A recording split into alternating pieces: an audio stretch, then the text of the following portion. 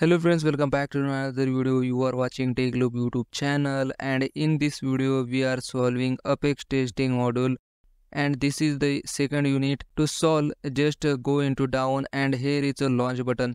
Just simply click on launch button.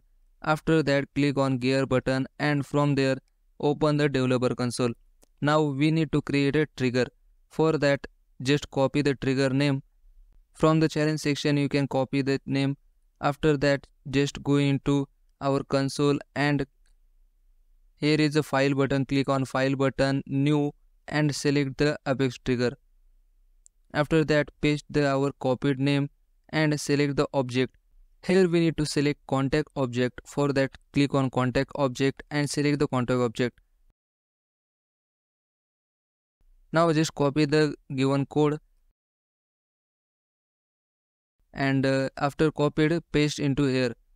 Before that, clear all the code and paste it again, and after that simply click on file button and save it. You can directly press the Ctrl S. After that, we need to create one class again. For that, click on file, new, and select Apex class. Now copy the class name and paste it here.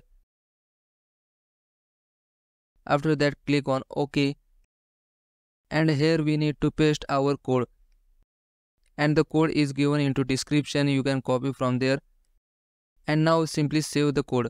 After that, if you want to check the code is running or not, just click on run test button, and if you got a success message, then simply check our challenge.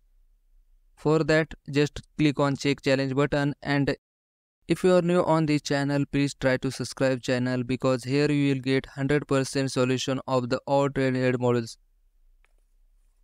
I will meet you in next video. So thanks for watching.